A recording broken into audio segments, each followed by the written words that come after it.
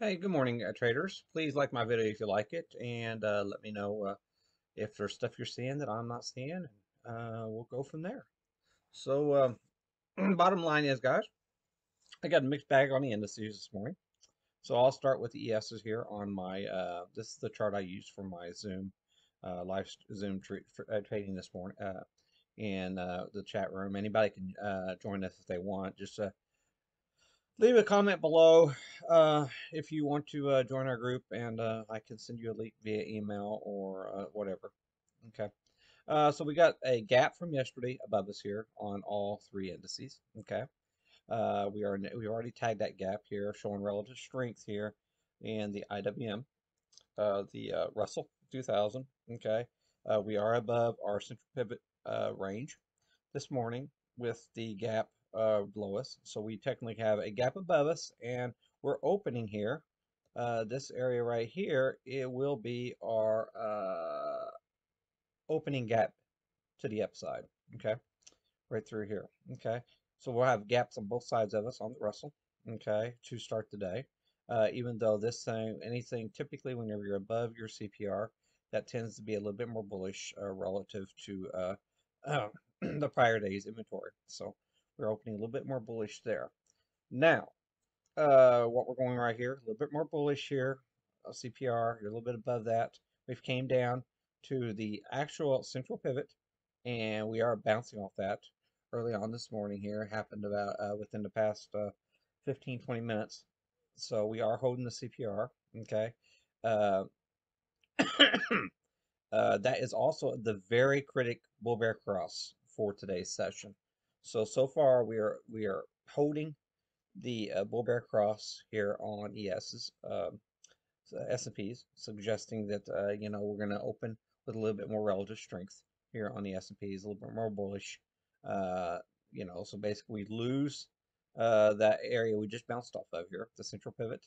Then things can turn real quick. So be mindful of that. Okay, and we still have our gap up here. Okay, and right up here represents our last week's close. So we are within a hair's breadth of going completely flat on the week. So be mindful of that as well. Okay. We are, okay. Now, the weakest of them all here, that's your NASDAQ. Okay. So be very mindful of that. So we're having really difficult time just turning uh, positive off of the central pivot. Okay, even really having trouble even getting above the central pivot so far this morning, showing a lot of relative weakness here in tech. Okay, this is our bull bear cross up here. We haven't even back tested that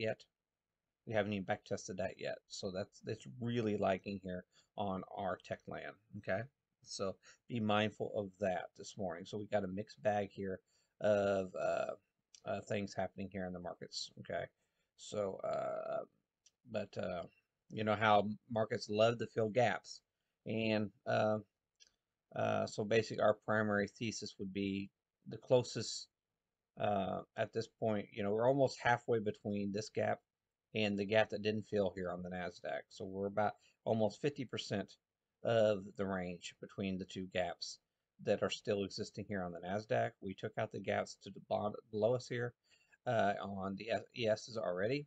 So, gap theorists would suggest that we're going to be coming up here trying to fill some of these gaps here on the S&Ps today. So a little bit more bullish scenario to start the session this morning. Okay. Some things I got going on here. Let me see here. Let me move this over real quick. My main platform here. Okay, guys. So things happening. We did have Elon coming out this morning saying he's not going to be selling any more shares for some time now.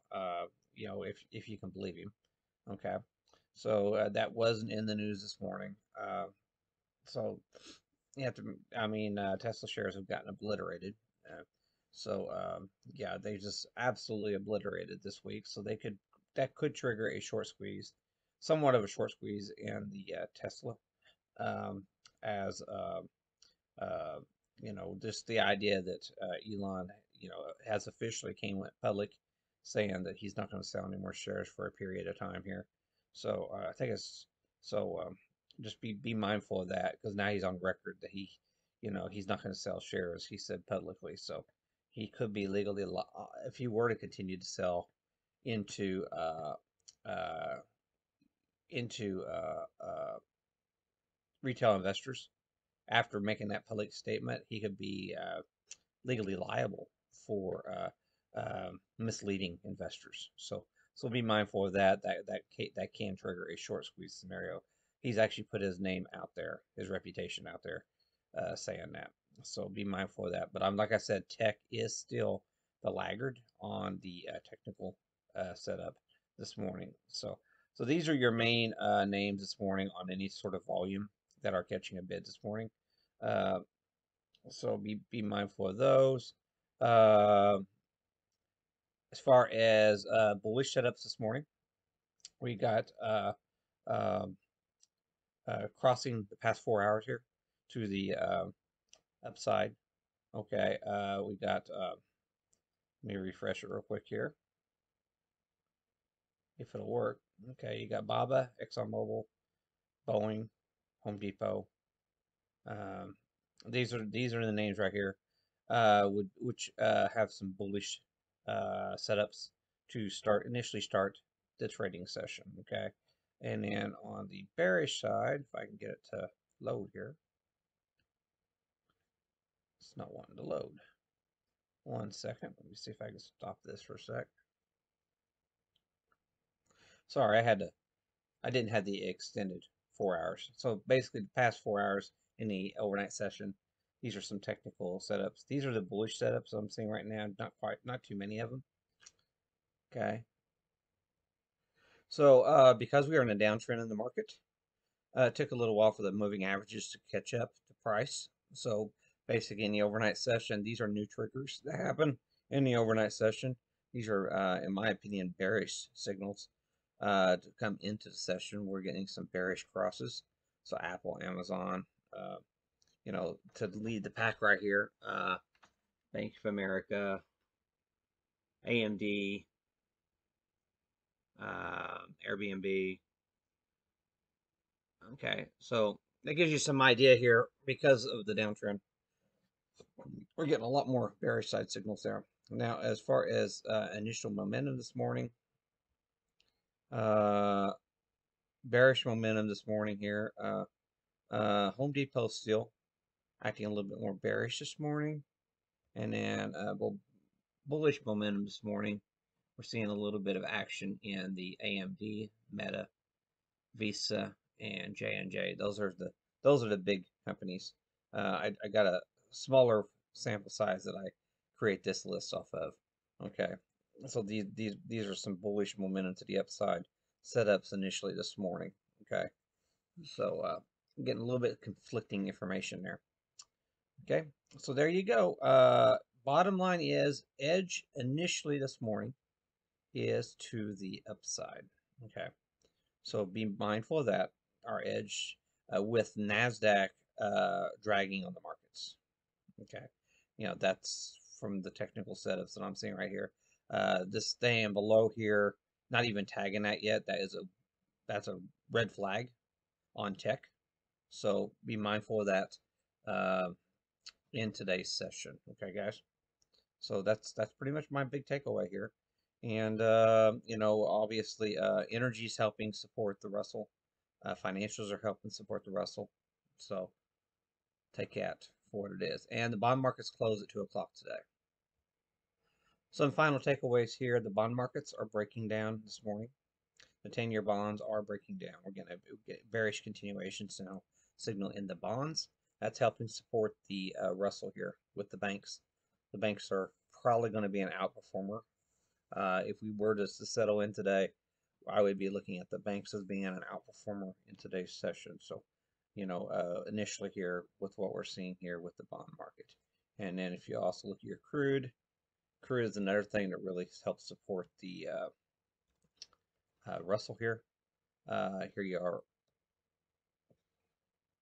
So crude showing a lot of relative strength right here early on this morning. We still haven't tagged that. logic would suggest that we're probably going to go higher on crude initially this morning to get to test and see if they want to push prices higher. So let's keep an eye on that one here. Some possible relative strength in the crude oil space, and also always look at XBI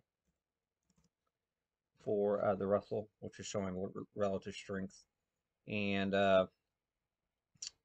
obviously here we are at the performing fairly well here on XBI. We had that massive sell-off, and we've gotten back almost all of the XBI on that sell-off yesterday. So it really didn't even affect XBI on that pullback yesterday. So this was really unscathed. So that suggests, that we can still see some relative strength in the Russell today. So I do want to float that idea. Okay, guys. So thanks for watching. Please leave comments below if you're seeing something I'm not seeing. But like I said, edge is initially here to the bullish side this morning with tech lagging the indices this morning.